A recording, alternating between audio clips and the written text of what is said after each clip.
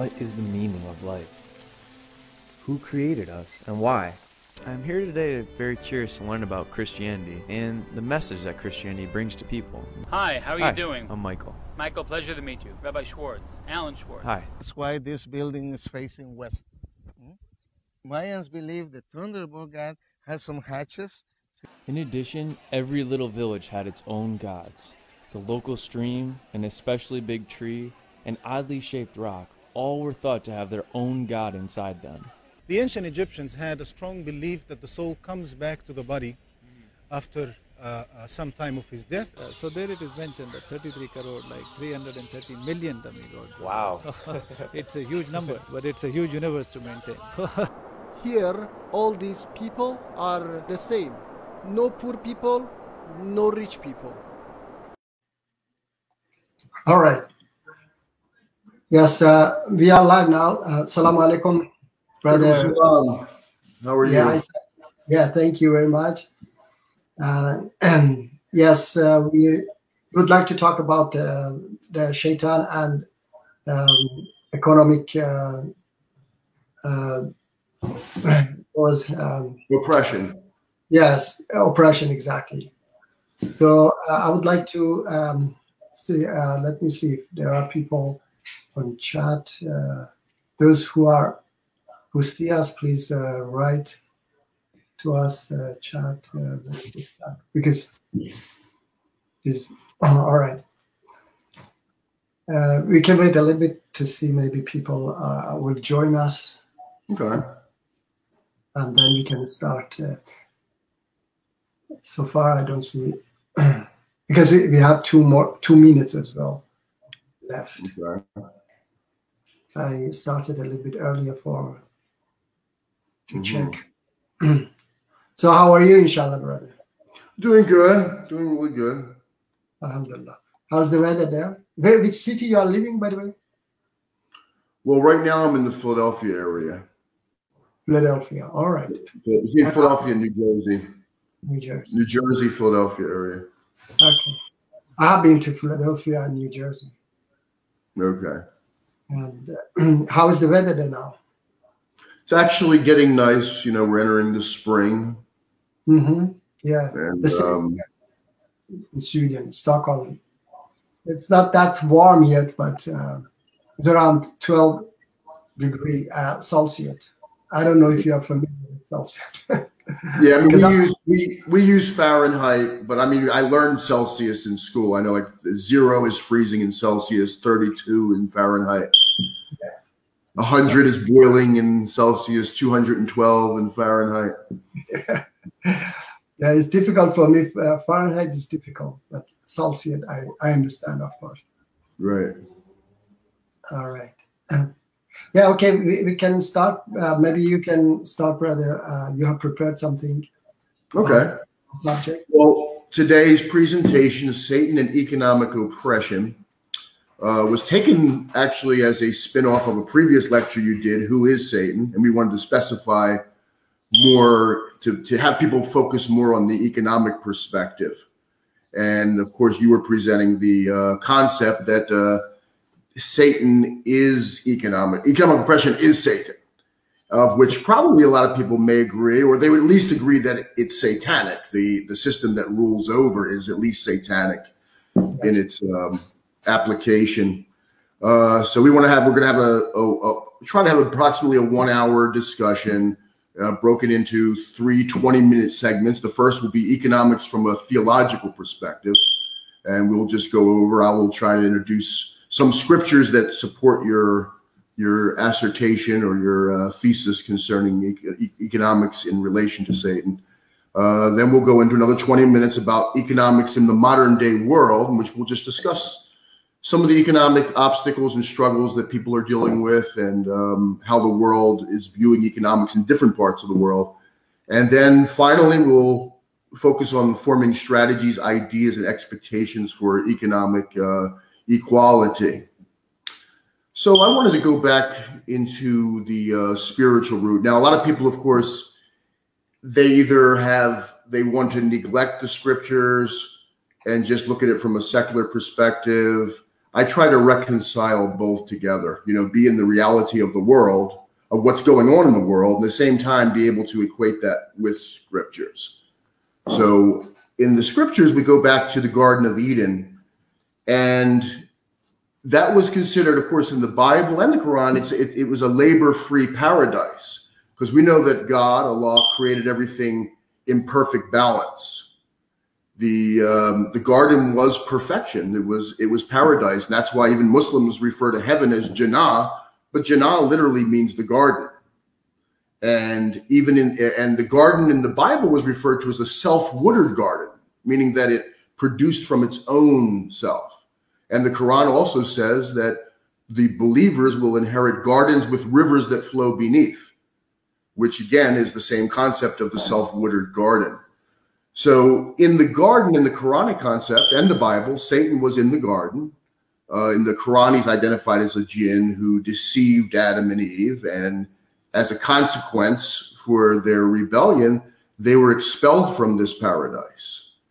And the Bible goes on to explain that one of the punishments for man was now that he would have to work hard labor in order to produce the fruits, which he didn't have to do in the garden. And that began the process where men now, because we were all faced with this curse of labor, hard labor, some decided to deceive others into doing their share of work or to enslave others by force. So that becomes a spiritual root there from the garden of slavery. And then we go into the next phase with Moses, the children of Israel. And once again, the journey of the children of Israel begins with the enslavement in Egypt. So we're looking at slavery again. And in Egypt, it's interesting that the Quran and the Bible both mention a character. The Bible refers to him as Qurra. The Quran calls him Qarun. And the Quran says in Surah 28:76, surely Qarun was of the people of Moses, but he rebelled against them. And we've given him of the treasures so much that his hoards of wealth would certainly weigh down a company of men possessed of great strength. So here was Korah, who was actually among the children of Israel, but he had such wealth that it says a company of strong men would have difficulty in lifting his treasures. And he became the main opposition to Moses. Now, Moses was also raised in wealth because he was raised in the Pharaoh's palace, but he was able to detach himself from that in order to serve God's purpose. Korah used his wealth to become an opposition to God's purpose. So we have Korah here as aligning himself with the Pharaoh. And if Korah had his way, of course, what would have happened? The children of Israel would have remained in slavery.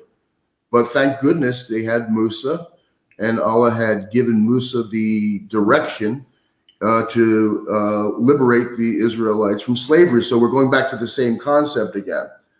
And the final concept in regards to Moses and the children of Israel was the Sabbath. Now, Jesus says the Sabbath was created for man, not man for the Sabbath. So what it means is that the Sabbath was given as a day of rest, because we know in slavery, the greedy slave master, he doesn't want to give anybody rest. And we have that today. People are being worked, even children are being worked to death. They're being worked in labor camps. And but what it says in Deuteronomy 5:15 is, remember that you were slaves in Egypt, and the Lord your God brought you out of there with a mighty hand and an outstretched arm. Therefore, the Lord your God has commanded you to observe the Sabbath. So once again, we can see the Sabbath as a solution or a day of rest in opposition to slavery. Because he's saying, when I brought you out of Egypt, that's why you will keep the Sabbath now. Because the slave masters weren't going to give you a Sabbath. They're not going to give you a minute of rest. So that pretty much shows the correlation between enslavement, that there is an economic aspect there. We're starting with Satan and then going, we see that with Moses and the Pharaoh. And then we go on to Jesus. Now, in Jesus' time, the early Christians were known as Ebionites. And the Ebionites, the word Ebionite comes from the Hebrew Ebion, which means the poor ones. They called themselves the poor ones. Now, the reason they did that, they were living in a monastery kind of setting, in a communal existence. And in that setting, you had to, if you had wealth, basically you distributed among the people there, among the poor. And in that regard, there's a verse in the Bible, Matthew 19:21. There was a wealthy young man who spotted Jesus and his followers, and he was attracted to it, and he wanted to join. And Jesus said to him, first sell your wealth and distribute to the poor, and then you can come follow me. And it says at that point, he became very sad because he didn't. Now, this is a person who's talking to the Messiah face to face, and he's telling him, all you have to do is just sell your wealth so we can get on with the ministry and we can get on with God's work. And he didn't want to do it. And he says here, Jesus, if you want to be perfect, sell your possessions and give to the poor, and you will have treasure in heaven. Then come follow me. When the young man heard this, he went away sad because he had great wealth. And the reason he was sad was his heart was attached to this materialism. And that brings us to another verse here. It says, store your treasures in heaven where moths and rust cannot destroy and thieves do not break in and steal. For where your treasure is, there your heart will be also. So his heart was tied into this materialism and treasure. That's what we're seeing now. Their hearts are bound to this. So they're ready to sacrifice for this. That's like a God for them. And even though this guy, like I said, was face to face with the Messiah, his heart was entangled into these treasures and he just couldn't do it. He wanted to do it. He saw, even though he saw there was something in Jesus and he saw the followers and he liked the concepts. But when it came down to that wealth, that's where he had to cut off. And that comes to another prominent verse here where Jesus says, again, I tell you, it's easier for a camel to go through the eye of a needle than for someone who is rich to enter the kingdom of heaven. So you're talking about a camel and an eye of a needle. You understand that ratio. He's saying it's very, because that shows you how much wealth can be a stumbling block. It doesn't have to be. We've seen people like Moses and others who were able to have wealth and dedicate it to the cause of God. But we also were seeing that in many cases, it's going to become a very hard stumbling block. So then also in Matthew, another verse, Jesus says, no one can serve two masters. You cannot serve God and money. That's in Matthew 6:24. So there it goes again, God versus money.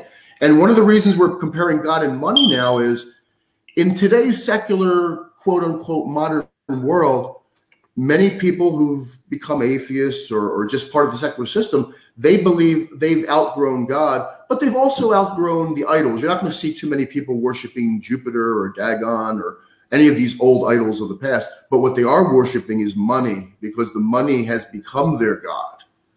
So that's why Jesus says in here in 6:24, you can't serve two masters. You can't serve God and money.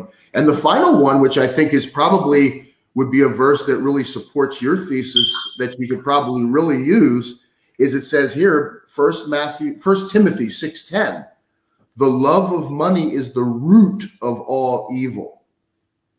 So there you go, right there. So if you wanted to even discuss it with a Christian and saying, well, the economics can't be Satan, well, you say, well, who's the root of all evil? Then he would probably say Satan. And then you'd say, well, your Bible's telling you right there that that money is the root of all evil.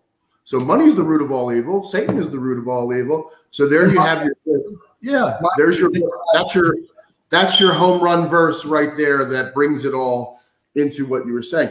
Now I just want to go into these two last final phases.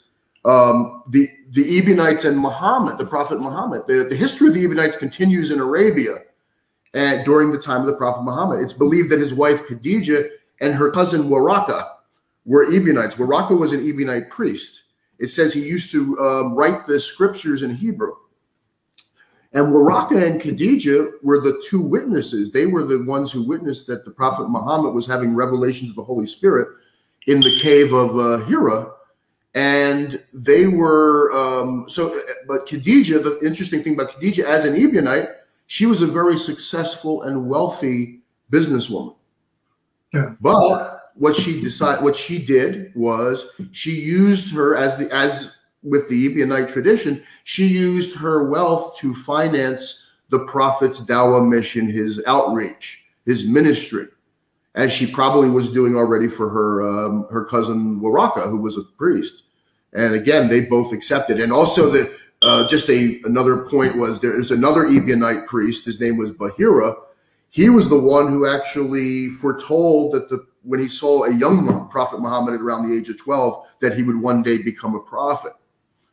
So again, we have another example here of Khadijah, who's acting just as Moses. She was able to separate from her wealth, or she was able to direct it in the right way because her heart wasn't in the wrong place. She could have used that money for herself, or she could have used it to try to control the prophet. I'm going to just make him dependent on me. And there's a lot of things she could have done, but she didn't go that route. She chose the godly route. And interesting here. Here's a very interesting verse from the Quran, Surah 381. Allah has certainly heard the saying of those who say, surely Allah is poor and we are rich. I will record what they say, and they're killing the prophets unjustly, and I will say, taste the chastisement of the fire. So here they are again. They were saying, why were they saying Allah is poor? Because they were looking at the people of God as being poor, because they were not living for riches and wealth. And just like it was saying about Qarun in the time of Moses, there was a saying in the Quran about Qarun. It says, at that time, there was a saying among the children of Israel, they would say, if we only could live the life of Harun. So Harun was the envy of everybody wanted that wealth. They wanted that. And it's saying just like here, people, basically the non-believers saying, why would you follow Allah when you're not going to be rich? We have the wealth. If you're going to, why would you want to be like them? And a lot of Christians follow that kind of concept. They have what they call a prosperity ministry now. So they're saying if you're blessed and you have all this money, that shows God is with you because you have these millions of dollars. And, so it's all a twisted form of money worship and devaluing the qualities of God. And now I want to get into the final phase of my presentation in regards to a theological perspective on economic oppression. The caliphate, and this will lead right into what you were discussing about the Mahdi and how he will establish a just kingdom of righteousness in regards to economics. During the time of the caliphate and Uthman, when Uthman became the caliph, there was a man named Abu Dhar Ghafari. And Abu Dhar Ghafari is considered to be one of the closest companions of Ali. And it says here, in fact, Imam al-Bakir states that Abu Dhar Ghafari was counted among the 3 most trusted companions who remained loyal to Ali after the passing of the Prophet Muhammad. The other 2 were Salman Farsi and Miqdad ibn Aswad. So Abu Dhar Ghafari was a very strong advocate for the poor people again. And Uthman was, again, the wealthy aristocrat. And they had a very strong debate over what they call the Bait Ma'al. Bait Ma'al is the treasury. And I guess it would translate as the house of treasury, which today would be the bank. So in the bank, Abu Ghafar was very clear that funds should be directed to the poor people. That's what, he made it that was his position. And Uthman was like, no, it belongs to the government, the governing authorities, and we distribute it as we see fit. And that was a precursor to the ultimate, that was another dimension. There was also, of course, the hereditary battle between Ali and Muawiyah and Uthman and all that. But there was also the economic battle. And Abu Ghafari, of course, I said, who was with Ali later. And of course, all these events in this economic struggle led to the assassination of Uthman, because the people were, and of course, we see today some people drag Abdul ibn Saba into this, and he was supposed to have, according to the Sunni doctrine, Ibn Saba was the instigator and he was the bad Jew, but somehow he duped Ghafari to following him, even though Ghafari is so prominent. So Ibn Saba was supposed to be a champion of the poor people, and here he is siding with Ghafari against another Jew, Kabul Akbar, who was also a wealthy aristocrat who was with Uthman. So there was a very split over this economics, and it all led to the assassination of Uthman. Supposedly in the assassination, Abu Bakr's son was there, Muhammad. He supposedly was restrained at the last moment. He planned to assassinate him. He didn't do it because of Abdul ibn Salam, who was who convinced him not to do that. But he did wind up getting assassinated, Uthman. And then they wound up blaming Ali. They didn't blame Ali directly for the assassination, but they said Ali was protecting those people. He wasn't taking enough action. He wasn't taking the action to rectify this. And it wasn't that he wasn't taking the action. It was that he was in favor of the poor masses. And the poor masses they're the ones that rose up on Uthman under the guidance of Abu Ghafari. So there was another struggle right there in the for the caliphate. And so just in summary, we have people that are worshiping money, and they can't let it go. They won't let it go. And just like the Pharaoh wouldn't let go, they're determined to hold on to their power.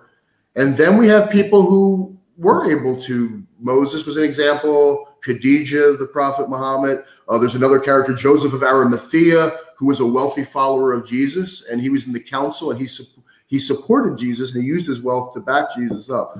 So that pretty much is a summary of the spiritual dimensions of this, and I think that will take us to, from the Caliphate, is an ideal time for you to come in and talk about the Mahdi and how the Mahdi will rectify this whole dilemma and bring about a kingdom of justice in terms of economics. Yes. Thank you, brother Imam Isaac. And I would like to talk about, first of all, that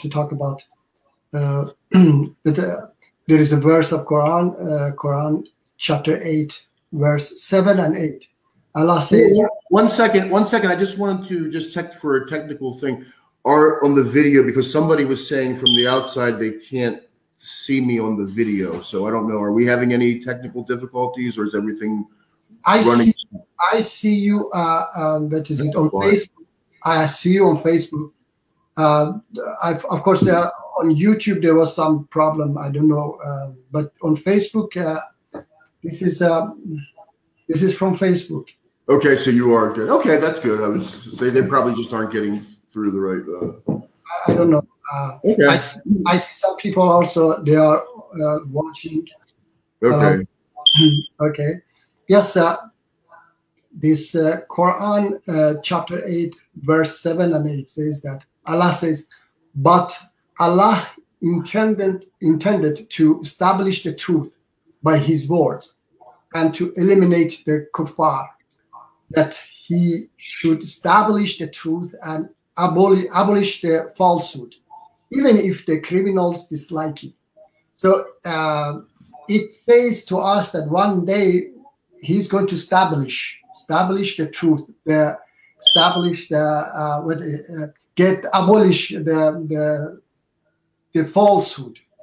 So it means that abolish means that totally, not partly. Okay, when Allah subhanahu wa ta'ala wants to do something, so He has to do it perfectly, not just to abolish some falsehood, and then to establish some truth. No, He's going to establish it, the absolute justice and truth. So that's why I say that to my fellow Muslims also, that one day, if Shaitan is the root of all bad deeds, according Quran and all Abrahamic religion, it is Shaitan who guide us to bad deeds. Quran says that Shaitan spread poverty among you and lead you to immorality. Okay, so it is Shaitan who guide us to immorality, and then Allah guides you to morality.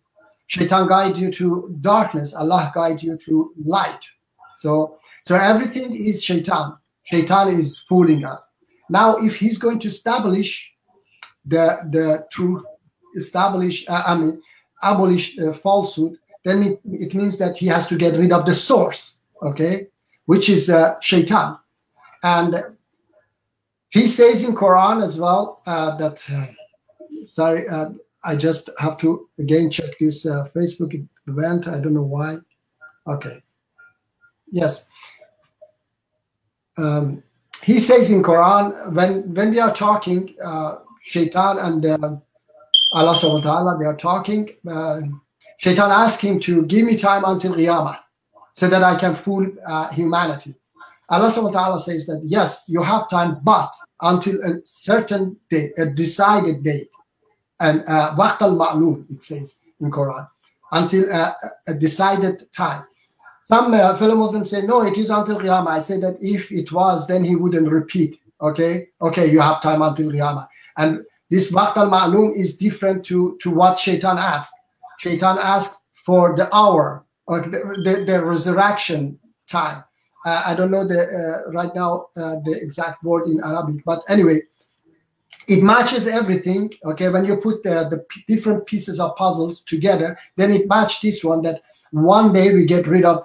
Even with this one verse I read for you, it matched that one day, if it's just empty words, okay, just random words, then it cannot be random words. If it is real words, then as educated people, we understand. So establish means that 100%. God cannot do that 50%, 40%.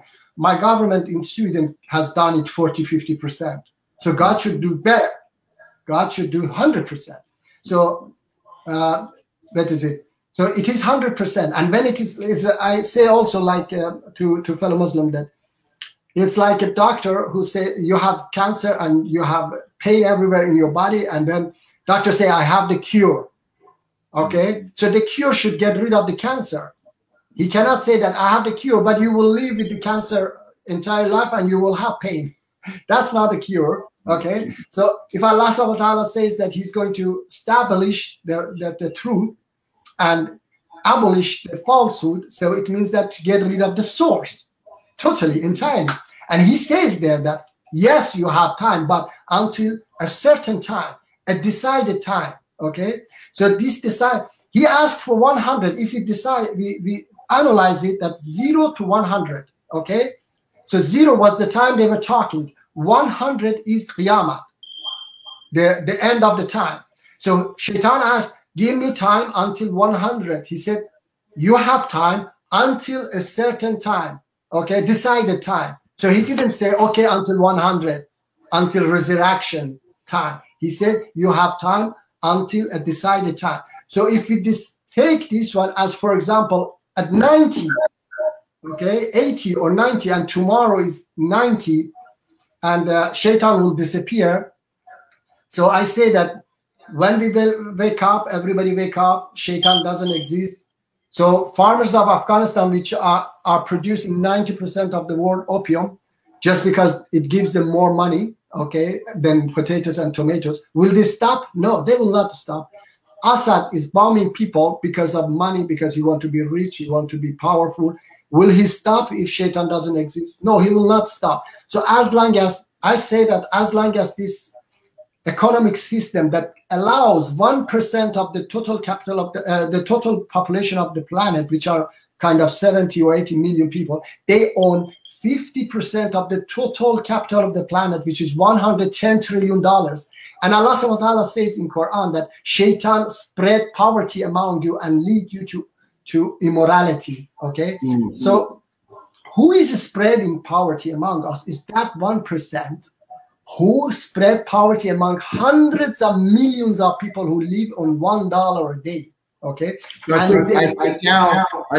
think at this time now, because we're going into that will lead us into the second segment right now, because if we're going to talk now, we're going to go into talking about economics in the world today, past the scripture. So and it's about the half-hour mark. So we'll go now into the second segment of economics in the modern day world. You can continue where you were, but we'll just start to talk about what's going on in the world today with this. Yes. This is what's going on exactly. And I would say about Mahdi as well. That one more thing is that I can say right away about Mahdi, that the concept of Mahdi. I believe this. I have to say it straight away that I believe that this is just a message. Mahdi, Jesus, coming of Jesus and Messiah, is just a message that there is a way out. Okay, one day we will get rid of all these problems, but it doesn't mean that Allah subhanahu wa ta'ala is going to send somebody to save us. If he was going to do that, I believe that the meaning of life creation is that we do it. He guides us, he teaches us, and we do it. Otherwise, why he doesn't show himself to us? Why he doesn't show a miracle every day so that these atheists and people believe in him? Is because if he shows, people say, okay, that's the problem, go and fix it yourself. Okay, you are God, okay? But the reason that he doesn't show is that he wants that we do it ourselves, okay? Otherwise, they say, okay, you are God, that's the problem, go and get rid of it, fix it for us. So he wants that we do it ourselves. That's why he gave us Quran. Otherwise, he would fix it himself. He wouldn't put us here. Right away, he would destroy Shaitan and keep us in heaven. He wouldn't put us here at all. He put us here so that by his guidance, that's why he gave us also this ability to understand. So that when he said Quran, so we understand it, okay? By his guidance, by his Quran, we know that, okay, this is the source, which is the economy, okay, which is that 1%. There is a system that we call it capitalism, gives the opportunity to that 1% of the world population to gain $110 trillion, and they want to become richer and richer. And they want to, they make conflict here, there. Just human trafficking is $150 billion a year, $150 billion a year. So that's what drive people to do this, to do all these bad deeds. When farmers of Afghanistan, they can sell 1 kilo opium for hundreds of dollars per kilo, but they cannot sell potatoes and tomatoes for even 10 cents. They might not even be able to sell it for 10 cents. So what drives them to produce opium instead of potatoes and tomatoes is the money, okay? So this, he showed us that this is the source and the solution. He has shown us in Quran that we stand 5 times a day, we stand towards Mecca and say, Ihdina sirata mustaqim, show me the right way. And the right way he has shown us, but unfortunately people, they just, they don't analyze it, okay? They just go, to Mecca, and then they dress of ihram without understanding what does it mean, okay? It means equality. Why he didn't allow us to wear silk? He decided even the material of those two piece of material. He said it has to be cotton, okay? And it has to be white. You don't have to wear any jewelry. You are equal. Everybody are equal there. So the solution is that we are all equal, and we say to God, we accept it, and then we reject the opposite of equality, which is, he told us, Shaitan is the one who spread poverty among you. And that verse says also that the weapon of Satan is poverty. Satan spread poverty among you and then lead you to immorality. So without poverty, he cannot lead us to immorality. So his weapon is poverty, and poverty is opposite to wealth. If wealth doesn't exist, then poverty will not exist. Ali radiallahu says 1400 years ago, nowhere on this planet a wealth gather unless hundreds of people get poor opposite of it. I mean, because of that wealth that gather, okay? So wealth, then poverty. No wealth, no poverty. Then will be equality. So these are, and then another thing is that another chapter of Quran says, chapter 28, verse 5, and we wanted to confer favor upon those who were oppressed on earth, and make them leaders and make them inheritors. In Quran, we have just two classes, oppressed and oppressor. So he says that he wants to favor those who are oppressed and make them inheritors and leaders. So when that oppressed, which is that hundreds of millions of people who are living on $1 a day, and the leaders are now that 1%. Okay, they decide about everything. You know, before was those weapon cartels. Now is Facebook, and you know this. What is it? Facebook, and then Twitter. You know, they even control U.S. election. You know, who is going to be president? So, yeah, these 1% are now leader, but he wanted that those hundreds of millions who are oppressed, they lead the world, the planet. Okay, so if they become leaders, it doesn't mean that they become oppressor. Right. And then this 1% become oppressed. So it's a false promise again, because it's a circle of oppression and oppressed. Okay, so what does it mean? It means that the oppression will disappear. Is that we say Mahdi will come and get rid of all these problems. So there's a hadith says that Prophet Muhammad, peace be upon him, says that if only one day of the time remain, Allah would rise up a man from my family who would fill this earth with justice as it has been filled with oppression. Okay, this is Sunnah Abu Dawud, book 36, number 4270. Okay, so this is also a promise, but there is a discussion, of course, about that if somebody will come or not. That's another discussion. But there is a promise anyway. As I said from beginning, these are all messages that there is a way out. But it doesn't mean that Allah subhanahu wa ta'ala is going to send a Superman to save us. No, we are going to do that.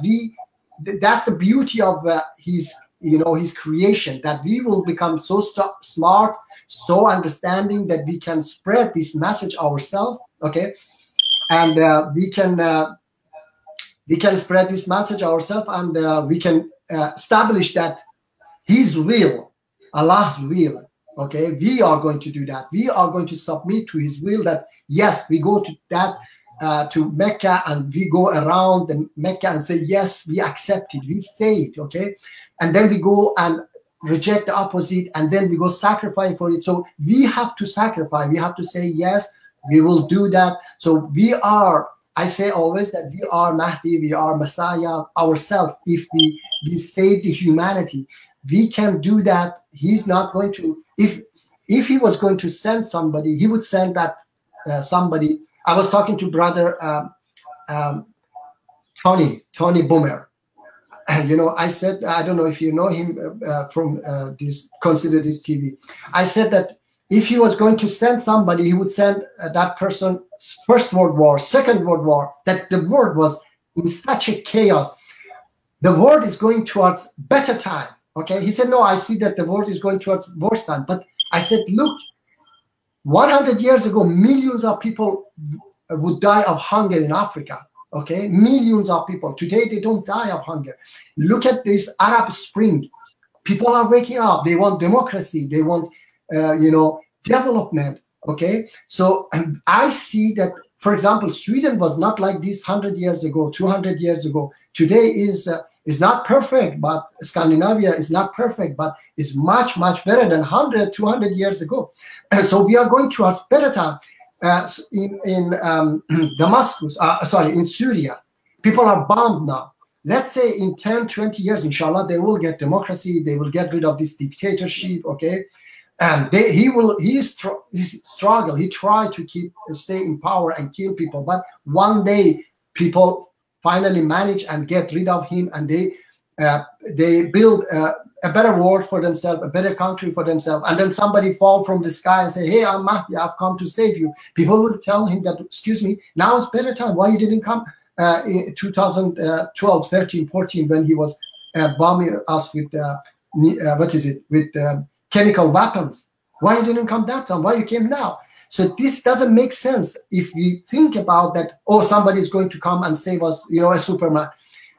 In that regard, I think what you're talking about is the allegorical versus the literal. The Quran says some verses are allegorical, some literal. Some do believe the Messiah is a literal character. The Mahdi is a person. Some believe it is I know there's rabbis who say Messiah is just an era, the Messianic era. It's not a person. Some believe it is. But either way, even if you did believe in the second coming of Jesus, or you believe the Mahdi was coming from, it wouldn't mean that you don't do anything. It just means that they finalize a perfected kingdom, because we can't really bring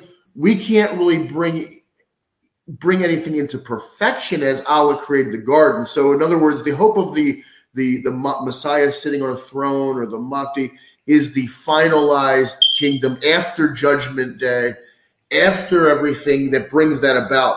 But it still wouldn't, even if you did believe in a literal, a second coming of Christ or a Mahdi, it still wouldn't give you an excuse to say, oh, I'm just sitting and waiting. I don't have to do it.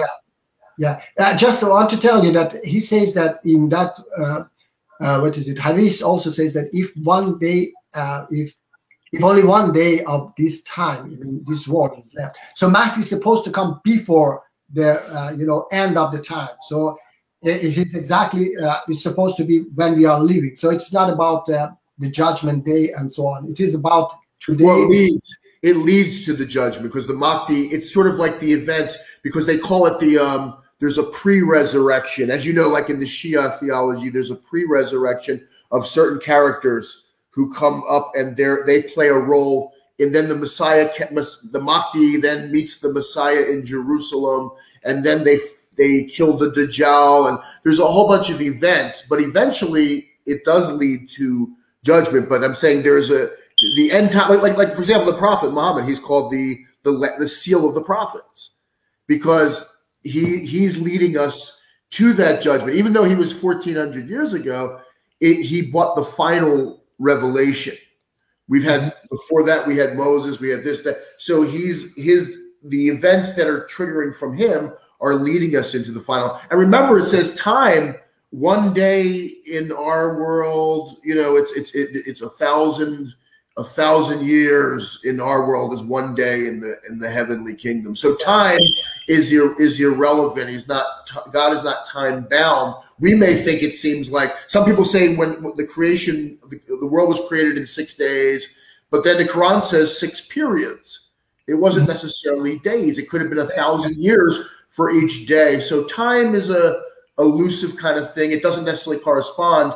But the idea of the Mahdi and the Messiah coming is supposedly leading us to that closure and the establishment of God's kingdom. But I understand what you're saying. There is always the theological dispute between the literal and the metaphoric, the allegorical verses and the literal verses. Yeah, I want to say as well that there is a verse of Quran says that Allah subhanahu wa ta'ala says that I will not change anybody's destiny unless they do it themselves. So he wants that we do it ourselves. Okay, so that's why he's not going to send somebody. And I say that there are 3 ways that, let's say tomorrow Mahdi will come. Okay, there are 3 ways that he can solve our problems if we are not going to do it. If the Superman is going to do it. I'm sorry I say Superman. It's just because if he's just an ordinary person, then we can do it ourselves. We have the book, we have the instruction. When have you been to IKEA and shopping? IKEA give you the material, and then they give you the map, okay, and then you come home and do it yourself, okay. So we have that, everything we have in Quran. So if he's going to do it just like from Quran, then so we can do it ourselves. He's going to read Quran for us or what? He's not going to read Quran for us. He's supposed to change things. So is he? How he's going to change things? That 1%, they have nuclear weapon, they have all weapons. They will fight. Okay. So how is going to do that? He's going to change their weapons to sword or what? So to kill everybody. So as long as this system exists, people will do that, because farmers of Afghanistan, they need to put food on their table. That's why they go for opium. Okay, so if Mahdi is going to establish something by force, then he has to and then we have this capitalist system that people can gain money, then they will go again for corruption, for, you know, for gathering money, you know, stealing, robbing each other, you know, and so on. And the farmers of Afghanistan, they will still go and produce opium and so on. So if he's going to force people to something, then he has to put food on their table by miracle or something, okay? And people have to be just sitting home and doing nothing. Or another thing is that he take away our free will and we live like robots. Okay, he program us, say that, okay, do this. Farmers of Afghanistan just produce potatoes and tomatoes, and they lead without, you know, without understanding, which is against Allah subhanahu wa ta'ala's order. Free will should be there always. And that first one also, no compulsion in religion, no force, okay? It has to be with free will also. So both of them are out of the picture. The third one is to get rid of the source, which is the, as I said from beginning, if he has the cure, then the source must get, he has to get rid of the cancer, the source, which is Shaitan. So if he get rid of the Shaitan, then he doesn't need to do anything, you know, magic or special or force anybody, because the source is gone. So when the source is, Allah subhanahu wa ta'ala said the source is this economic system that threaten you or spread poverty among you and then lead you to immorality. So get rid of this system, which, what is it? Let's share everything with each other, love one another, okay? Equal. Even if you want to steal something, you cannot, because everything is free, brother. For example, you have a laptop or computer in your home, okay? If I can go and take it from the store for free, am I going to come to your home and steal that laptop or computer, or I don't know, your phone or whatever? No, I'm not going to do that. Why should I do that? It is in the store. I can go and take it. But because I don't have money or I can sell that one, then I come. For example, I give you a better example. You have a diamond in your home. It costs maybe $10 million. I would like to come and take that diamond because it's $10 million. I would become very rich. But if that diamond cost $0, would I come and steal that? No, it is just like a crystal, like a stone, has no value. So what make the, you know, 5 million people die every year from cigarettes. From cigarettes, 5 million people, I've counted it, is 33 nuclear bomb, Hiroshima nuclear bomb, 33, okay? That kills 5 million people. Why? Because some tobacco companies, they want to become richer and richer. I don't know, there are lots of people later, inshallah. I put now again, paste this link. If later people would like to join us and talk and ask questions, there is a link there they can click and come. But anyway, I was saying that that 5 million, they want to become richer and richer, and they even target women. I saw a group of feminists, they were complaining to the United Nations that they have targeted women, that they say if you smoke, you become slim and sexy. So they were complaining. So that's why if money doesn't exist, they will not produce a single cigarette. Alcohol companies, they will not produce a single bottle of vodka or or whiskey or whatever if money doesn't exist. So the solution easily is to get rid of this system that we share everything with each other. I don't need to, when I go to a grocery, I don't need to, for example, I'm hungry, my family is hungry, I don't need to go and steal food. I just go and take it and say, Assalamu alaikum, thank you, brother, God bless you, without paying anything, and I go home, okay? So somebody was saying that there might be laziness, you know, people might not work and so on. No, that one, we get reward, okay? That comes from education, okay? We will educate people that if you work, you get reward from Allah subhanahu wa ta'ala. If you do, that comes also again to do with the Creator. We submit to Him. He says that Prophet Muhammad peace be upon him said, working is the worship. Okay, so if you work, you get reward. That's also working is a worship is not for today, because today you get money. Worship you get what? You get reward. But That worship he meant is that when you work, you get reward. Means that you work for free. Fi sabilillah, we call it. Okay. So otherwise, a person who's working in a bar and serving alcohol to people, is that worship? No. He get money. A person who's producing alcohol also work. He's getting. Is that worship? No. So what he meant was that working for free, fi sabilillah, okay, and get reward, not working for money. And yes, well, I think what you're discussing is sort of like a spiritual, a practical spiritualism, and basically you're applying it in that way. Now, there is a split over that in theology. Right now, we have many churches that just see those actions, as basically charitable actions, doing things, and they kind of some of them even remove God literally. They'll just say God is just goodness and this, that, or God is love, and they try to take the identity. Now, for those that are literalists, their goal is saying that there was perfection. So no matter what we do, we can only perfect to a certain degree. We can make a big difference. We can stop those systems, but there's always going to be people who are devious. There's people that kill for no reason. There's always that. So those that have hope in perfection, this is a theological point, and it shouldn't just. Can I answer you, brother? Can I, brother, answer you? That we have to think like this: that if the source of all bad deeds, according to Quran, is the Satan, okay, when we get rid of the source, that I told you that's also a part of the pain of that cancer in your body, okay? When you get rid of that cancer, all problem will disappear.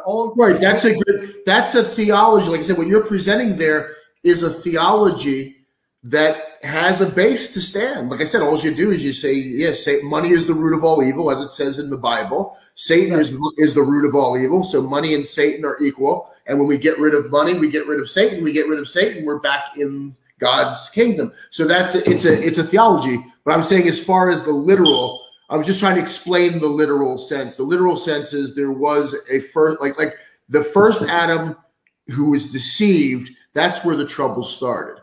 Then that's why we call Jesus the last Adam, because Jesus is leading us back to the garden. For example, as the last Adam, the Quran says the likeness of Jesus is as the likeness of Adam. He said, so be it, and he was. The Quran mentions the name of Jesus exactly 25 times. It mentions the name of Adam exactly 25 times. So there's a correlation between Jesus and Adam. The Bible says Jesus is the last Adam. And where he was crucified, they say there was a garden. When he resurrected, the first one to see him was Mary Magdalene, and she thought he was the gardener. Mm-hmm. And the place he was crucified was called Golgotha, the place of the skull. And the reason it was called the place of the skull was they believed Adam's skull was buried there. So the whole idea of waiting for a literal second coming of Jesus is that through the second Adam, right?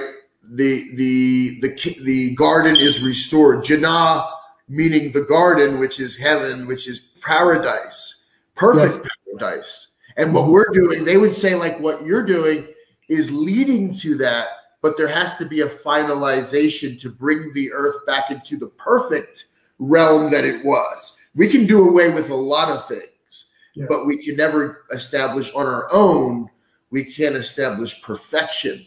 And the perfection comes, and I'm just trying to be objective here. I mean, I have my beliefs, and I can explain that in real sense. But I'm just trying to give you an overview of where people are coming from. But I don't think it distracts from what you want to do, because I said, like, whether you think the money system is Satan or you think it's satanic, it still comes down to the same thing. You have to go against it.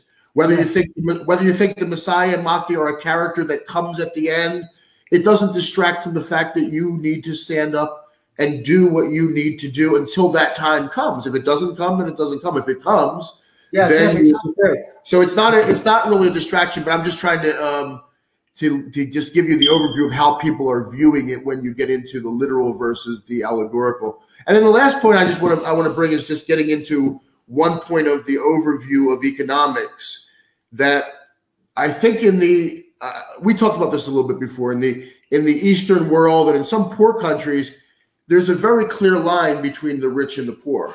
And that makes it a little easier to unify poor people if they have a leader, if they have a good leader. Yeah. And to revolt. They're ready to revolt because they have nothing and they have nothing to lose. Yes, yes. But in the Western world, they've developed a very strong middle class.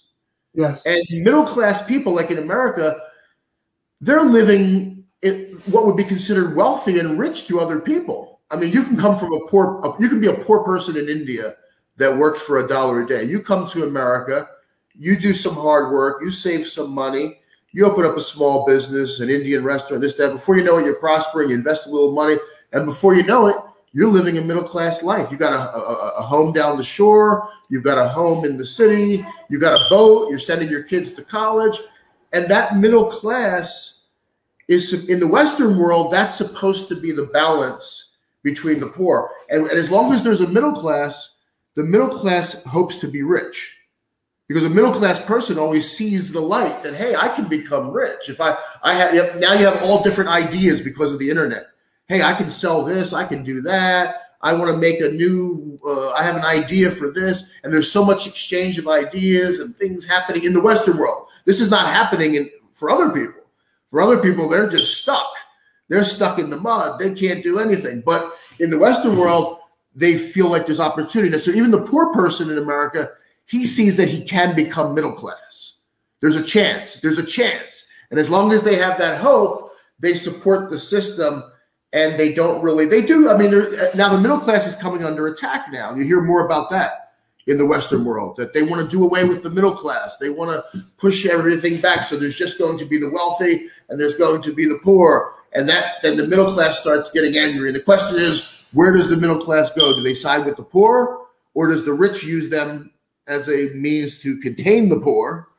So they're kind of in the middle, floating around, and that's more from that's what's going on mostly in the Western world. There's it's a little different outlook for people, and people are a little bit hesitant to go along with systems that abolish wealth because they say, hey, I don't want to be caught under some socialist dictator somewhere, and I'm not in the mud. I don't want to just be a poor soldier for some Fidel Castro dictator. I want to live my good life that I'm living in America or I'm living in Switzerland. I want to be able to, to do that. So because they see life differently, but that life a lot of times is at the expense of other people.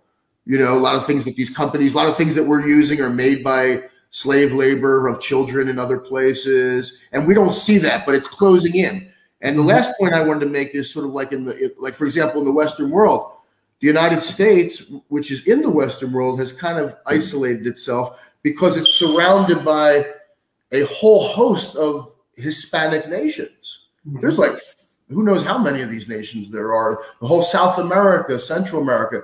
And they never took the time, even though Christianity says love thy neighbor, they never took the time to develop those places. And I mentioned to you before, we don't even know the names of the presidents of these places. And these are supposed to be, if I asked you right now, well, who's the president of Paraguay? Who's the president of Ecuador? Who's the president of Nicaragua? You might, if you're really learned, you might be able to pop those answers out. But most people don't know. The only ones we know are the ones that go against us. Then we know them. We know Fidel Castro. We know Chavez. We know Noriega after they turned we remember all those names, but we can't remember the ones who are supposed to be our allies because we don't care about them. And when we don't care about them, it causes that imbalance. So instead of opening up the Americas, now of course, on that conservative side, they'll say, well, you're talking about open borders. Well, guess what? You're living in a hemisphere where you've got 20, 30 nations that are surrounding you. Okay, and you don't have good relations. That's why you did have missiles in Cuba. Why? I mean, it's so ridiculous that an enemy nation could come right to Cuba on Florida, next to Florida, and be welcomed because you didn't take the opportunity to make that alliance. And when you did make the alliance, all you did was you created a system where you supported the wealthy and you had the poor. Because a lot of times the government here, even though they have democracy here, they don't really want democracy in these other places, because when you have democracy, it takes too long to get things done. So you rather have a dictator in Egypt like Mubarak, because it's easier if you want something done to call him on the phone and say, get it done. If he has to go through all his Congress and filibusters, and he has to talk and say, I'll get back to you, wait till we decide. I have to pass the bill through my Congress, and then our Senate will debate with the House of Representatives, and then I'll come back to you maybe in 3 months and let you know if we're going to be siding with you. They don't want that. They want one man who can get the job done. So even though they have democracy, they're not promoting it in other places. So what you had in South America, when you have somebody that's aligned with us, it's usually a dictator, or it's somebody who's disguised as being democratic. You have people like, for example, and I'm not saying some of these guys are good themselves, they may have good intentions, but like, for example, like in Uganda, in Zimbabwe, you've had leaders that have been there for 40 years. And then supposedly they keep winning their elections, you know, and they keep winning for 40, 50 years. But the end result is you do have some form of a dictatorship. Now, they would say, well, hey, he's better than what was before. Mussolini is better than Idi Amin. This one's better than that one, you know, but they would rather, because of the idea that you don't embrace these places, especially the ones that are in our own backyard. Yeah. You talk about Mexicans want to come across the border. Yeah, because you created this whole situation, and now they're coming across the border, and now the middle class here is feeling threatened. Well, if we keep letting these people in, who's going to pay and who's going to pay? So that middle class is shrinking, as they say. But that's really the obstacle, I think, in thinking in the Western world. They're trying to hang on now. They want to hang on, and they're afraid that these masses are coming. They're coming here. They're coming there. What do we do now?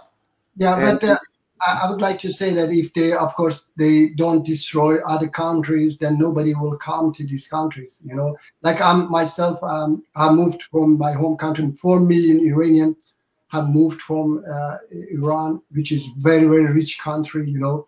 But 75% of people are under poverty line now because a dictator regime is there, and they kill people, you know, they destroy the country. All money goes to terrorism everywhere and so on. So, and who put this regime in power was the West, USA and UK. They put Ayatollah Khomeini in power because after the revolution, or during the revolution, they were afraid of leftist groups to take the power. If they took the power, they would join Soviet Union. That's why they said, okay, Khomeini is better because he's an ISIS, a backward person. He will never join Soviet Union because he's a religious person. And if we don't get Iran, then Soviet Union doesn't get Iran either. So let he take the power. And he took the power, and still they are supporting this dictator so that he destroyed the Middle East, and then they sell their weapons to Gulf countries, you know, and so on. So that's why people from Iraq, from Iran, from Syria, they ran away because of these, you know, these dictators they created. And I see people are online as well. I would like to ask anybody who have any question, please join us. There is the link there. I would like to ask, get their question. I see brother Muhammad Abu Shawbi. I hope that I pronounce it well. And I would like that he also come online and ask us, join us and ask us questions. So yes, I wouldn't like to come to live in this cold, you know, climate when my home country is much better climate, much better.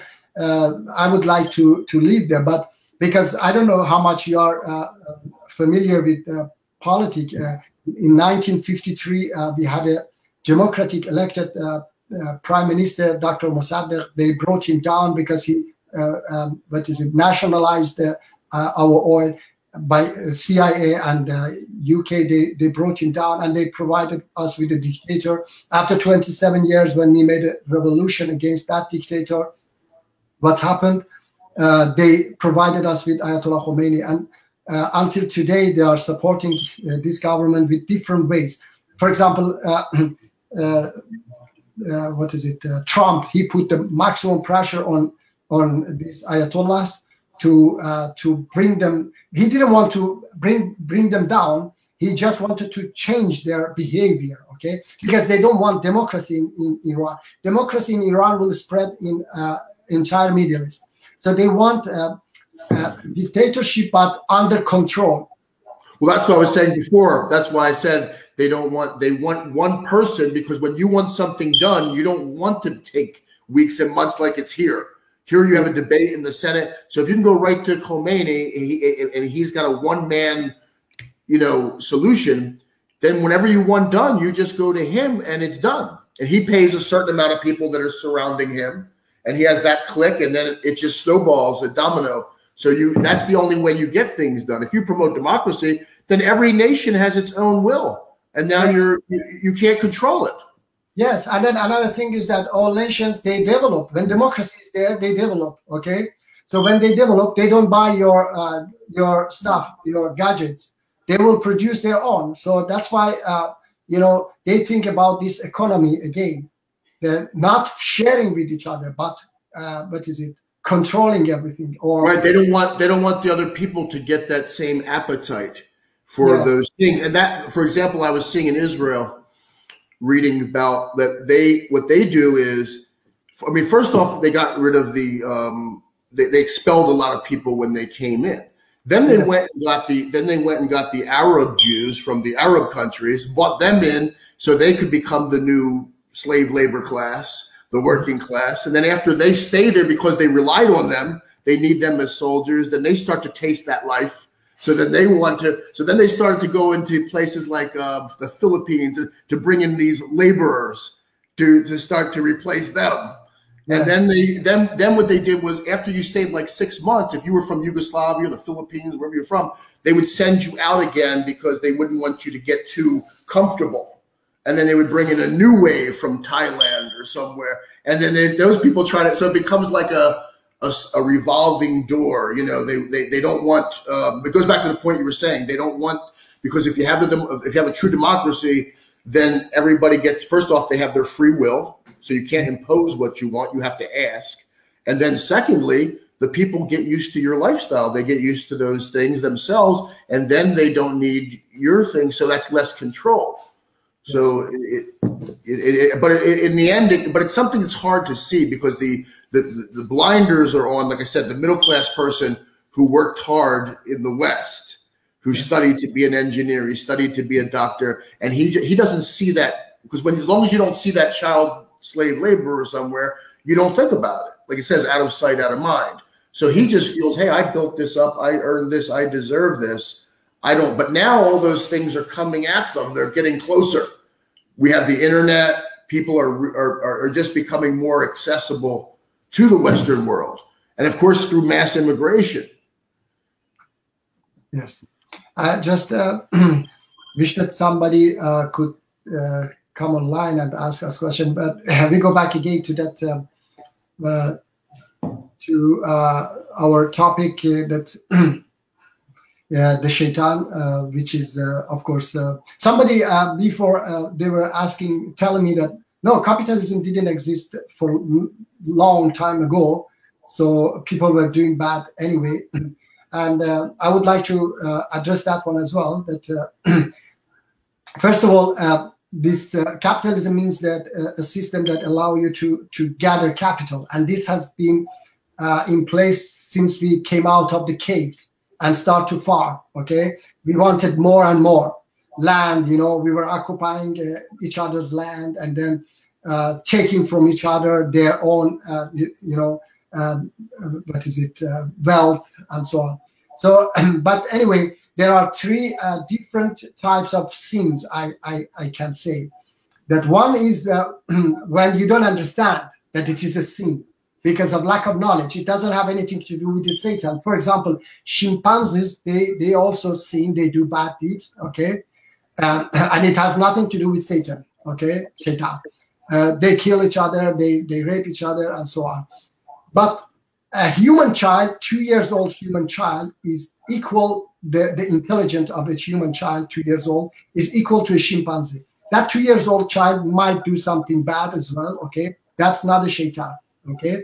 And then when that child grow, maybe 10 years old, 12 years old, can even kill people, okay? Like there was two girls, they killed Uber drivers a few weeks ago. One of them was 13, yeah. Another one was 15. I don't know, you heard that? Yeah, I did hear it. Yes. So that doesn't mean that the Shaitan fooled them. It is lack of knowledge. Okay, how they became like that, that's also another story, okay? Because I say always that they were not born killers. They were not born like that. Something that society, that system, that family they were living, if they were living in my family, they would be totally different people, okay? So what drive them to that was another thing, is lack of knowledge, lack of understanding, lack of good education that led them to that. And then, for example, you become even old. For example, somebody, you are born in India, okay, in a remote village that hundreds of kilometers around you, everybody is Hindu. And when you are born, your parents tell you that this statue is your God, okay? You have millions of God and so on. You don't hear about Islam or Christianity or other beliefs. When you grow up, you continue to do that. That's lack of knowledge. That's not Shaitan that fooled that person. It's lack of knowledge only. Or before I become Muslim, I stopped to drink alcohol when I made my documentary movie. I made a documentary movie about alcohol, and I realized that, oh my God, it is poison. It's so many bad deeds in that. Before I was drinking, it wasn't because of Shaitan. It was because I had lack of knowledge. When I got the right knowledge, I stopped it, okay? And then, of course, after I became Muslim, I realized that, of course, this is why it is haram, because it is pure poison. So, but somebody who drink it, like Christians who drink it, or they eat pork, is lack of knowledge. It's not that Shaitan fooled them. Another type of sin is that when you're forced to do that, for example, this human trafficking, you know, they force women to prostitution. And then, like I was saying last time, in my home country, Ayatollah Khomeini, he would torture you, political prisoners. He would torture you so long and so bad that you would give up everything. You were ready to kill your own friends. You give up your own friends, and then you were ready. They were doing, you know, some prisoners who were turning and torturing other prisoners. They were some prisoners, they were ready to cooperate with the regime only in one condition, that they get executed. They wanted to be executed because they couldn't take the torture anymore, okay? So this is not Shaitan. It is that Shaitanic system that make them to do this badly. The third one is Shaitan, which I explained that that diamond, which is $10 million in your house, drive me to come and, you know, steal it. That's that system which gives value to that diamond. Or farmers of Afghanistan who produce that opium because it gives them more money, okay? That's Shaitan that drive them. For example, this is the one which I say is capitalism, okay? And it doesn't have anything to do with that falling angel or jinn or whatever, okay? This is those two. I explained why they happen is because of that. Doesn't have either with neither capitalism or that fallen angel. The third one is because of capitalism. Now let's say some people say no, it is that falling angel or jinn, okay? So let's take away that falling angel, okay? Which I said that Quran says that one day his time is finished. We just imagine that tomorrow Shaitan doesn't exist, okay? It disappeared, gone. So I said before as well, will farmers of Afghanistan stop? They wake up and destroy their opium farm? No, they will not do that, because as I said, again, they have to put food on their table. They think that if I destroy it, how can I feed my children? They will continue. That 1% that own $110 trillion, will they stop to do that, to gain more money? No, they will not. They want more and more, because that money will drive them to that. Because, you know, but if we get rid of that capitalist system and Shaitan is still there, he cannot Shaitan, they said that it whisper in your ear. I have never heard anybody whisper in my ear. I don't know. So if that, so he's hypnotizing me or somehow. That hypnotize or that angel tell me that, hey, there is a diamond in Brother Isaac's home. It's $10 million. Go and take it. Or let's say that that diamond, I said that the capitalism is gone, but he said, there is a diamond there which costs $0. Go and take it. I say, are you crazy? Why should I go do that? Because it's $0. It's just a crystal. I can get it anywhere. Okay, it's a stone. So Shaitan will, that weapon that Allah subhanahu wa ta'ala said, his weapon is poverty, we will take away his weapon. His weapon is gone. Then he cannot fool that farmers of Afghanistan, those farmers of Afghanistan. Hey, if you produce opium, you can sell it hundreds of dollars because they cannot sell it. Hey, if you produce a cigarette, you can kill 5 million people and you can become billionaire. Okay, that will disappear. They will say, excuse me, are you crazy? Why should I produce a cigarette and kill people when I cannot sell it? Nobody will go to that business anymore. Nobody go to human trafficking anymore. It will stop totally.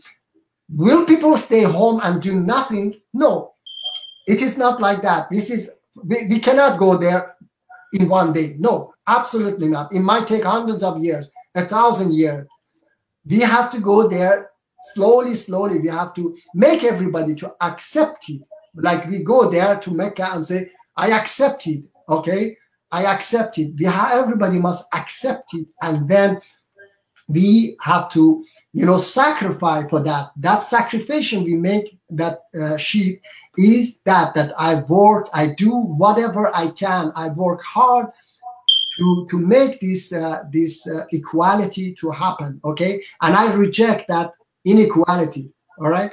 So this is what I would like to everybody understand, that if we get rid of this system, inshallah, we have to spread this, that this system is the devil, and we have to get rid of this system, and everything will be fixed, everything, inshallah. Because now, just to wrap up and to give you one last, just a quick question answer so we can wrap up. Yes. I remember last lecture, somebody had asked you, is there a group? Is there something that, like, in other words, you have the ideology now. What you did, you presented a certain type of theology that's not based on literalism. And of course, that's in the allegorical versus the literal. And then you've given somewhat of a blueprint. Say, if this happens, a theory, a thesis. If this happens, then this will happen. If economics is, but I'm saying, do you represent? Is there a group? Is there a community? And you mentioned to the lady there was some group that's doing something. Is there something that people can read about or join? Is there something specific, or is this just a general ideology that you want to disseminate? Yes, actually, I follow myself an organization that we are fighting Iranian regime, and we have been fighting a previous regime as well. Now it's 57 years that the organization has been established by 3 students, Muslim students, and they came to this idea that the fight is not between believers and non-believers. The fight is between oppressors and oppressed. Okay. So in that fight, everybody can, join in that fight. Okay. What's the name of the organization? The organization called is People Mujahideen Organization of Iran. Okay, or Mujahideen Khal or MEK. They are also called MEK. Okay. And this organization also believe in equality. Okay, they believe that that one. Well, they must be doing fairly well, because I had there's an Iranian friend that I got, and I know he's very strong for the Shah. Okay, he comes from the Shah background, and if you say one thing, he's worried. He's saying that if the regime is overthrown, it's probably not going to go to the. It's probably he's worried about this MEK. Okay, he's worried that they're going to take the. So I guess he sees them as the next viable movement, or I guess are they looked at as the most prominent opposition to the government now? It is the only alternative, the biggest opposition, because we were talking about that, they sacrifice. Okay, they have sacrificed everything. they work almost 24 hours. They have left everything, family, everything, and they are joined this organization, fighting. There have been over 100,000 of their followers and members have been killed by Iranian regime. Okay, now they are, unfortunately, USA and UK, they were in Iraq, they had a city there, that community you were asking, they had that community. For example, I know there were some soldiers, okay, Iranian soldiers who were captured by them, and they were treating them according Islam, treating them beautiful, well. After a few months, giving them best treatment, they were releasing them, saying that, okay, you want to go home or you can stay with us and fight with us. So some were leaving and going home, some stayed with them. And I met one of them, he was here, he said that I went to the store and I saw that everything was free there. So I went and took 3 pair of socks, okay? Sorry, yes, 3 pair of socks. And then I came home, not home, but in their room or whatever. And then I started to think by myself that why I took 3? It is there. I can go and take it tomorrow as well.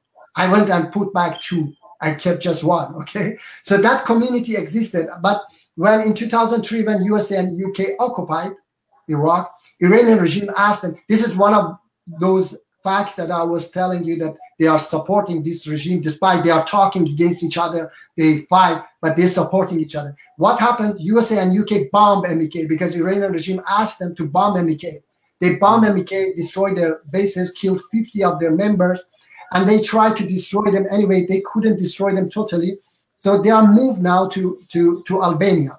Now they have that community in Albania near Tirana, and they are still fighting Iranian regime. Unfortunately now, because of the West, they don't want to bring down this regime. They are fighting through internet, okay? Are there any outside governments that are supporting them? Or any I mean, you say United States, the West, any other, any? Yes.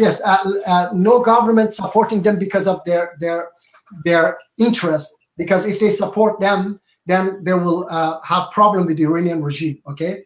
But they have indirect support, like Albania allowed them to stay there and say that they are guests, they are very welcome.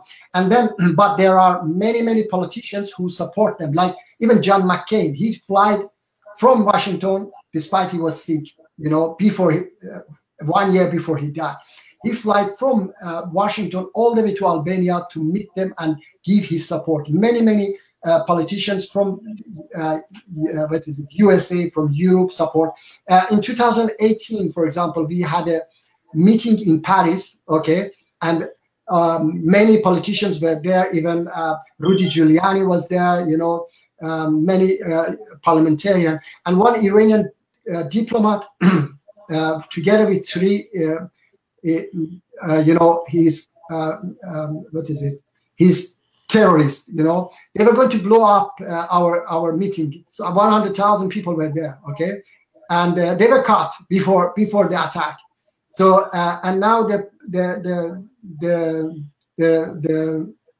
this diplomat, he got, after 2 years trial, he got 20 years in jail. Those others also 17, 18, so on. They got jail in. They are in what is it? In Belgium. In Belgium, they are in jail now. Okay, so that guy who is for Shah, when you know, he's understanding. You just have to understand this much, that when somebody support a dictator, previous dictator, who was cause of the revolution, and then this Khomeini got the power, all was because of Shah's you know, fault. If he gave us democracy, if he was a democratic king, then we would never make a revolution against him. Like Sweden, we have a king who has no problem. It sounds like Emmy. It sounds like it's sort of a balance, because you have the Shah, then you have the monarchy, and then you had this religious kind of fanaticism, and then the MEK seems to combine somewhat of a religious theology, not necessarily a literal theology, with the modern application. So maybe it's a balance, a balance that will attract. Because sometimes when you shift too hard, from no religion, no religion, so it's kind of like maybe it will attract more people because it has some religious elements to it, but it also has, a path for the people. It's a people's movement. Yeah, it's like this, that I better put it in this way, that they are the biggest enemy of these dictators. Okay, so these dictators, they make a lot of propaganda against MEK. They make movies, a lot of billions of dollars on propaganda against MEK. It's not only that. It's not only Iranian regime. Even Western countries, like we have this BBC, for example, BBC Persia. We have Voice of America Persian. Okay, and they are also full of Iranian agents inside those BBC and Voice of America, who make propaganda against MEK. So that's why some people like this, your friend, you said, when he cannot analyze that, how can I be supporting a Shah who was dictator, okay, who was killing people, no freedom, somebody who cannot even analyze this, how can he analyze that this MEK is a democratic organization? I tell you that they are a Muslim organization, but they have support in Christians, Jews, Marxists, everybody. There are lots of people who sacrifice their lives for this MEK's cause, because they see that they are. I read a post, some comment somebody had put. He said that I don't believe in any religion, but what MEK does, I love it, because they sacrifice everything they have for people of Iran to become free. Anyway, that the talk was about that this community exists, okay, and they are living in. There are several thousand, but it can be on an entire planet when several thousand people can practice it. Okay, not only in a beautiful time, but in a time that they are bombed, they are killed, they are pushed, Despite that, they don't give up because they found something beautiful and they want to continue. So imagine that in that world that there is no killing, there is no, oppression, nothing, everything is fine. So people would accept it and they would love it. Okay. Let me just ask you quickly, and then we can wrap up on this one quick note. Because from these other Iranians I was talking about, like I said, he's a Shah backer because I guess his family was probably prominent with the Shah, and he left Islam altogether, and he claims that. Sorry, I interrupt you, brother. I interrupt you. That I also was born in Muslim family. I became atheist when I was 25. Okay, I started to think. So he didn't leave Islam. Okay. No. He's very vocal to say I'm not a Muslim. He says I hate. No. My question was the question I was going to bring you. His prediction. Sorry, brother. I just want to make this one clear. When he said that I left Islam, I want to say that he never was a Muslim. He was just born in a Muslim family, okay? I was born in a Muslim family, and at 25, I became atheist. I wasn't Muslim. I didn't understand Islam. But now I'm Muslim because I accepted it. Right. But what do you think about his predict? He's predicting that he's saying that most Iranians are going to leave Islam altogether. He's saying most Iranians don't want Islam. He says they're going to other things. Is he over exaggerating, or is that true that like if the regime is gone, will they just depart? He's saying Iran will eventually be a non-Muslim country and it's going to leave altogether.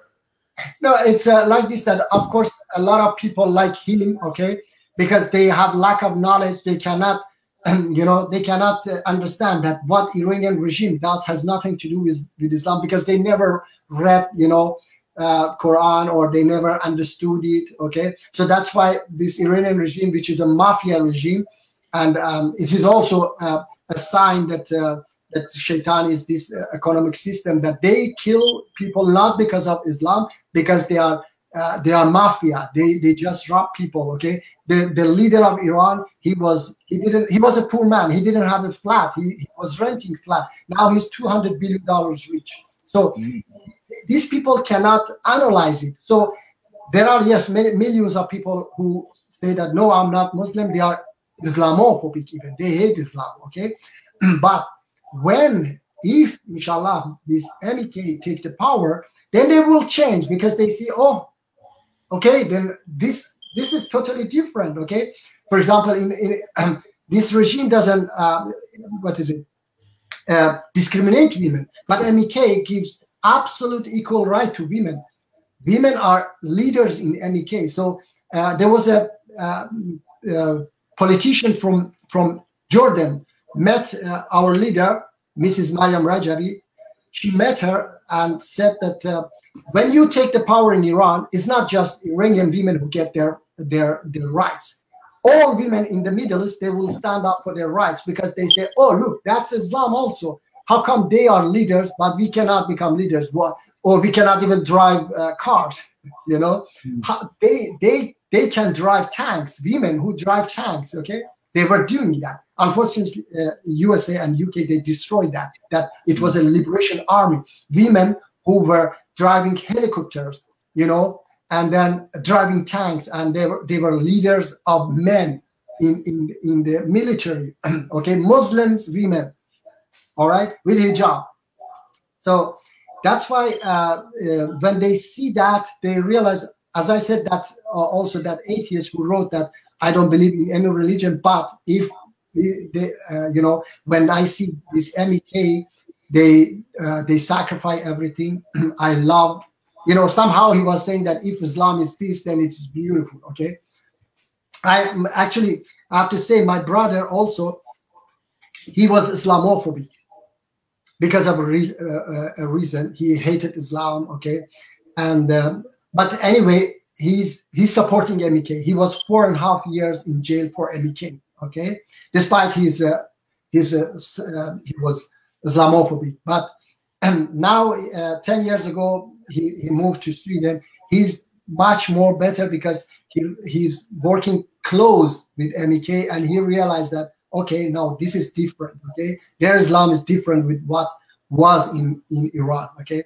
So this is I also say many times that this Islamophobic that exists now in the world is partly because of Muslim world.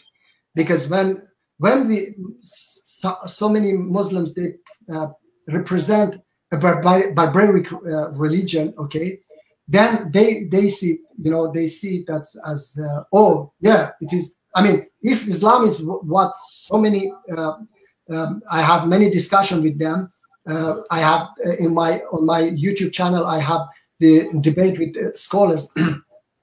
If Islam is that what they present, even I am the biggest enemy of that Islam. I've been fighting 42 years against Iranian regime and their you know, ideology with stoning people, you know, killing apostate and so on. So this is what we have to clear between in our religion, that these things have nothing to do. These are man-made rules. These are not Allah's rules. Allah is the most merciful and forgiving God. Okay. Allah subhanahu wa ta'ala, if we understand Islam, we see that we cannot even kill a murderer, mass murderer. Abu Sufyan was the biggest enemy of Islam, okay? When Prophet Muhammad conquered Mecca, he forgave Abu Sufyan, who, if Abu Sufyan was caught in Sweden today, he would be in prison for life, okay? We don't have execution here, but he would be in prison for life. And his wife, Hind, who killed Prophet's uncle, was also, and all Mecca residents, they were all forgiven, okay, despite they had killed Muslims before. If they were his son then became a caliph. Abu Sufyan's son, he later became the caliph after, I mean, in opposition to after Muawiyah. Muawiyah. Muawiyah, yeah. He was also he was also yes, he was also like his father, okay, Munafiq, because he fought against Ali radiallah, the fourth Khalifa, and his son Yazid, who killed the grandson of Prophet, peace be upon him. So anyway, Prophet Muhammad, peace be upon him, forgave them, okay, for even some of his companions were former killers who had killed other companions, but when they converted to Islam, they were forgiven. So Allah subhanahu wa ta'ala give this opportunity to everybody to repent, okay, and that opportunity is there as long as you are alive, and Allah subhanahu wa ta'ala give you the time, okay. So this killing, somebody who had sex, or in that brutal barbaric way even, okay, or somebody who left Islam, or because as I said, like I was 25, according to them, I was apostate, but I didn't understand. So if you killed me, I wouldn't have this opportunity to repent and do da'wah. So this shows that even Quran says clearly that La ikraha fi din, no compulsion in religion. He says, Allah subhanahu wa ta'ala says that those who were Muslim and then left Islam and then became Muslim and then again left Islam and then again became, if their judgment was death, then they wouldn't become Muslim again. After they left Islam, they wouldn't have the opportunity to become Muslim again.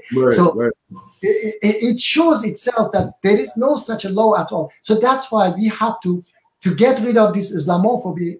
We have to and clear our religion from these man-made laws, okay, and show the world that no, Islam is a religion of peace. Islam is a religion of mercy. These things that you see has nothing to do with Islam. This terrorism, anybody who has Google can Google Islamic terrorist or terrorism history. You cannot find a single terrorist attack before 1979. Before 1979, just Google it. There is no. The first one was after a few months in Saudi Arabia, after a few months Iranian Revolution. Why? Because when Khomeini took the power, he had the money and he couldn't build the country. So he spread terrorism outside. He spread war outside because through that he could oppress the opposition. He started a useless war, 8 years useless war with Iraq. Then he built organized, created this Hezbollah in Lebanon. And so you just go and check all terrorist actions made by so-called Muslims. All of them are after 1979. So this is also, we see that it is politics, it is not religion. It wasn't in Islam. So it was created by a satanic regime that took the power in Iran and has been spreading this terrorism around the world. And unfortunately, Western countries also, they lie that they want to fight terrorism, okay, because they benefit this terrorism themselves by supporting the godfather of international terrorism, the central bank of international terrorism, which is Iranian regime. This Joe Biden is trying to save this regime and give them billions of dollars, which was cut by Donald Trump. Okay, where all this money goes? Only Obama gave them over $100 billion. Obama gave them over $100 billion. Where all this money went? Not even $1 to Iranian people. All went to Syria, to killing people, to all terrorist, organization. For the first time after all these years, during Trump, Hezbollah was begging his supporters. Otherwise, until that, Hezbollah was getting $700 million a year from Iranian regime. $700 million a year was their budget, getting from Iranian regime. Just because of these sanctions, they didn't have money to pay to Hezbollah. Okay, so they were starting to begging from their own supporters. So that's another example that unfortunately this Islamophobic problem is coming because of. And I have been trying to discuss my fellow Muslim. Many of them, they just would like to talk about Jesus was God or Son of God or he was a prophet of God. I said, it doesn't solve our problems. Our problems is We have to solve our problems. It doesn't matter that he was son of God or he was a prophet of God. We have to see, in reality, we have to talk to Christians to find our common interest, okay? All right, what we have problems is poverty, prostitution, drugs. What is Christianity's solution? What is Islam's solution? Let's talk about this, not that he was son of God or he was crucified or he wasn't crucified. This has been going on hundreds of years, and it will go on hundreds of years. And it doesn't solve poverty. It doesn't solve prostitution or drugs or anything, okay? So what it solves is that we sit together and talk. What is your solution? What is my solution? Let's talk about that, okay? Yes, brother. Any question if you have? I would like that somebody comes and ask us question, but unfortunately nobody come online and ask questions. Well, maybe after you post it, you'll get more complicated questions that we can come back to later. Inshallah. Well, I think we're already hour and 40 minutes. So we've really over, but it was interesting information. It was good information about Iran and some things that people probably didn't know.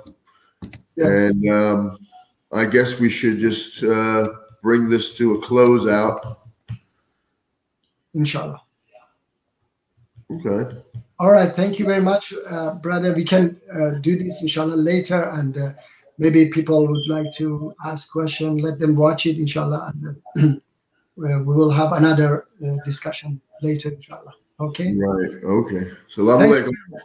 Thank you, brother. Salam alaikum. Thank you. Have a nice day. Salam alaikum. Right. Bye-bye. So